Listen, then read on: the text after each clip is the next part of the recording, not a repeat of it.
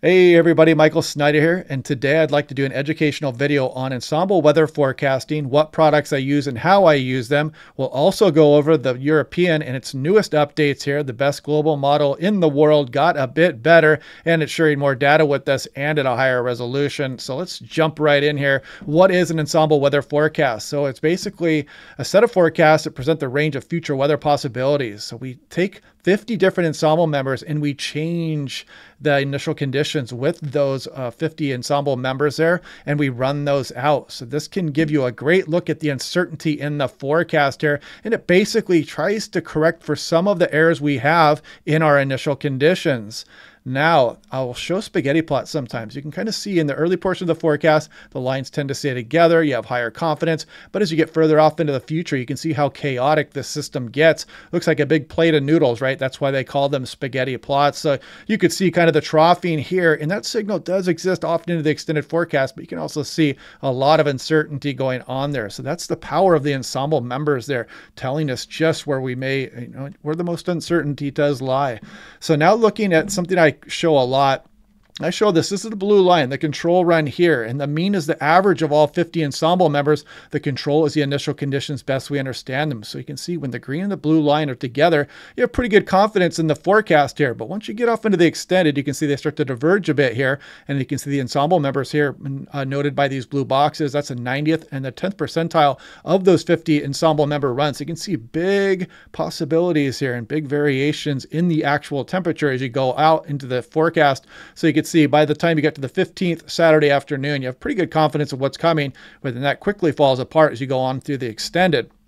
Now, our lack of knowledge does significantly increase uncertainty in the forecast. This is why there is so much work going into improving our forecast of initial conditions. Because after all, like I've said on my channel, garbage in, garbage out, right? It doesn't matter what kind of data you're putting in. If it's not accurate, it's not clearly representing what's going on in the atmosphere. And the atmosphere is a chaotic system. This means that it is sensitive on and dependent on initial conditions. In a chaotic system, a slight change in the input conditions can lead to significant change in the output forecast. Think the spaghetti chart that I showed you earlier. And of course, in a non-chaotic system, those small differences aren't going to mean bigger things down line here. But the Ensemble forecasting does this by looking at a spread of possible outcomes. It's a very valuable tool, especially looking off into the extended forecast for a forecaster.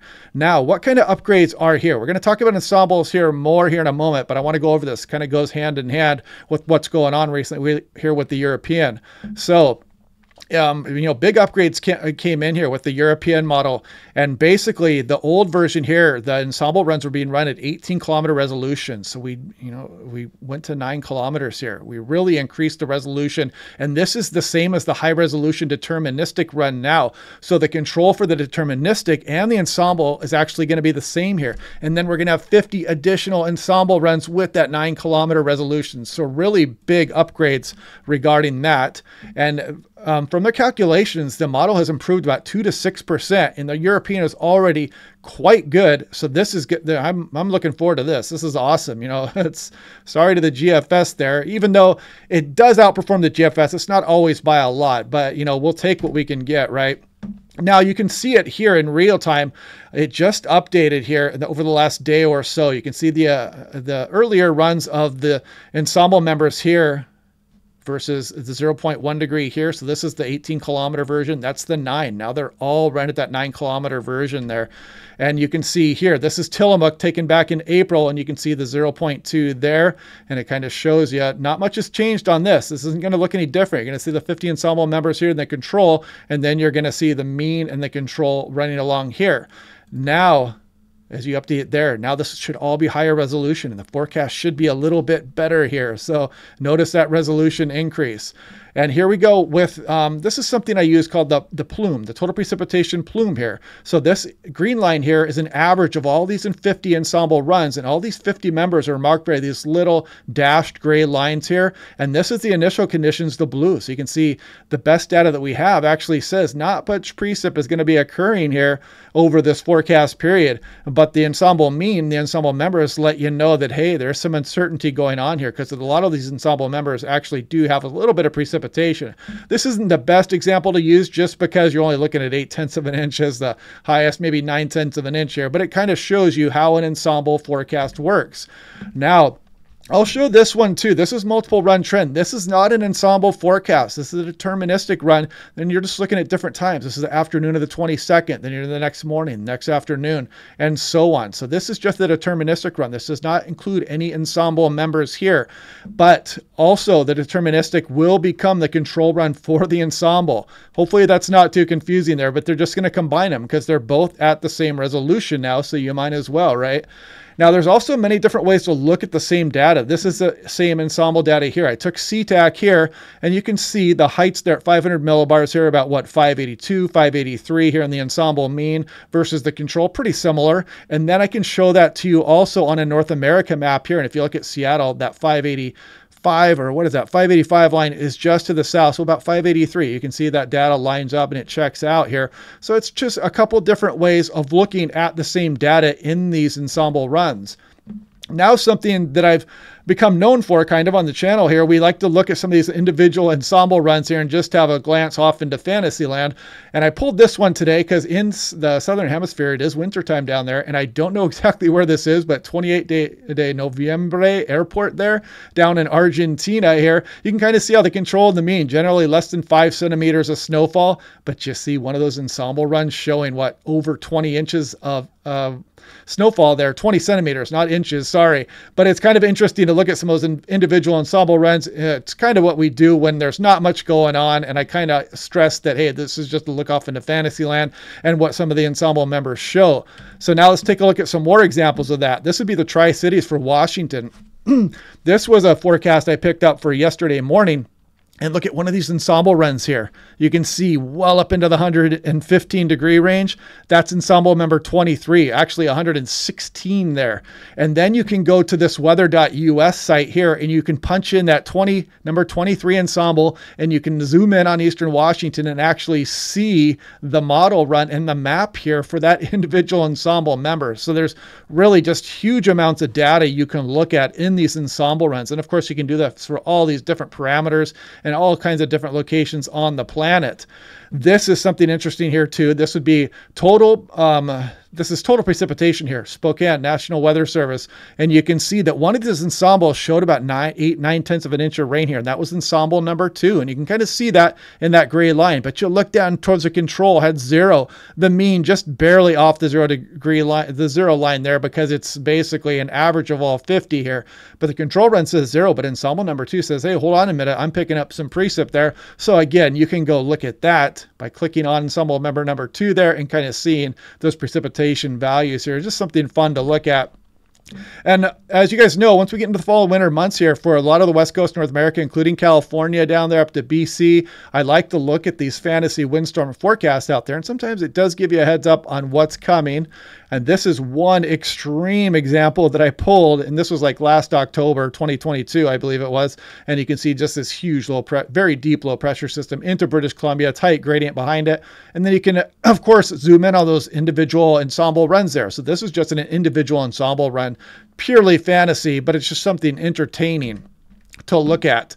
Now, substantial changes also been made to the extended range forecast. They are now run daily instead of twice weekly, and the number of Ensemble members has increased from 51 to 101. So just huge amounts of data that the European model is throwing out here now on a daily basis. Still the same resolution, so you're not going to get the high resolution model with these extended forecasts, but you can look all the way out to 46 days, and they run these every single day now.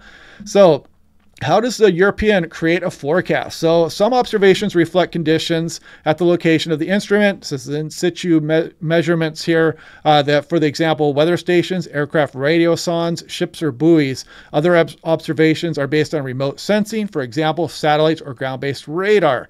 And you can see they do this in a different way. The satellite instruments measure electromagnetic radiation emitted from the Earth's surface and the atmosphere. Signals received can be used to infer conditions at the surface or in the atmosphere. Passive sensors measure radiation that is emitted naturally, while active sensors measure the backscatter of radiation emitted from the instrument.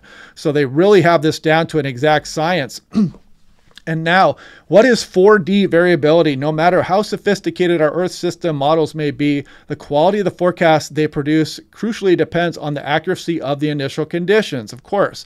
So using the model state from previous forecasts as an estimate of the initial conditions is not good enough. All forecasts come with errors which grow over time. A vital corrective is provided by weather observations. Millions of them are made every day. They come from many sources, including satellites, aircraft, ground stations, ships, drifters, and balloons. So effectively, they're running a dynamic model forward and backward in time, checking for errors and correcting as you go on to the futures and comparing to new and updated weather observations. It's very just cutting edge. I mean, the European is right on the cutting edge of science here with weather forecasting. It's just awesome to watch. I'm glad that we get to watch these new model runs. And I'm very excited about this new information they're just putting out now and the upgrades they've got in their models.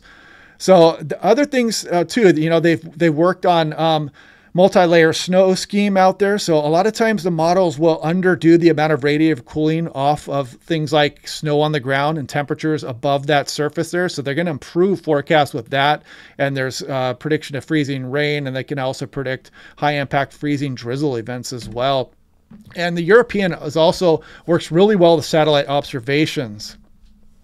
So the variational method enables the direct use of satellite measurements, which greatly increases the value of the data. They're leading the research efforts to extract meteorologically useful information from satellite data. For example, it is challenging to use satellite measurements near the Earth's surface and in cloudy, rainy conditions. What's more, 4D variability is particularly well suited to satellite data because of the way the data is spread out across time as well as space. So hopefully that makes some sense, and you guys kind of get an idea of where we're coming from here when we're looking into these weather models here and just how hard the European is working. I also suggest checking out their website if you want to get even more information there. Just go ahead and Google ECMWF, and that website shows you all kinds of stuff there. Now, this is the first European extended run here. You can see it ran out this model run, 101 Ensemble runs, including the control. And it shows you for CTAC here, this is the temperature going all the way out to June 12th here. And you can see there is even a 100-degree day there. I think that is what, July 8th here, or August 8th, that would be. Of course, obviously, take that with a grain of salt. It's just very interesting to watch these forecasts go out. And another thing it allows it to do is then the European can check, just how accurate they are. They can look back at these forecasts here, and they put that into their data, and they can see just how accurate these forecasts are the further out that you look, basically. So now, let's take a look at this. This is Seattle-Tacoma. This is the first one again. There's the 100 Ensemble members plus the control here. And you can see all the way through August 12th here. Look at Seattle. The control run says we're going to get about, 0.32 inches of rain all the way through August. I wouldn't completely doubt that. We can go a month without getting precipitation once in a great while here in the Pacific Northwest. And you can see these individual Ensemble runs disagree with that. Some of these showing, 1 to 2 inches here. Some of them showing very little. But the average is right about 0.4 of an inch. But it's pretty interesting to look at this. And, it would be very interesting to go back and look at this data over a year period to see just how accurate some of these forecasts would be when it's something the European can do, and they will be learning from it.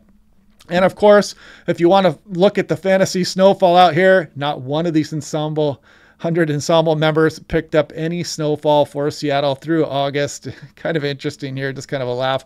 But, I think the resolution also is a little bit too low to go for windstorm stuff here. The 36 kilometer, I don't know, maybe it could pick up on some kind of wind. Maybe there is, and they just don't include it here in Weather Bell. But it's just another example of one of the things you can do. And there's also min temperature there as well. But yeah, pretty interesting stuff here. I hope that clears it up a little bit. If not, go ahead and, leave some comments down below, and I will come back to this video and I'll try to answer questions and whatnot.